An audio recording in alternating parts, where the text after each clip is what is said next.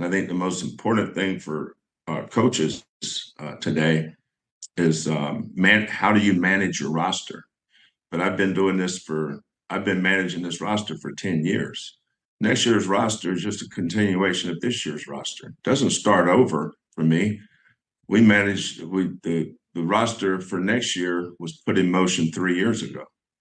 So being able to manage your roster, being able to build your program today, I think is the hardest thing we do in coaching.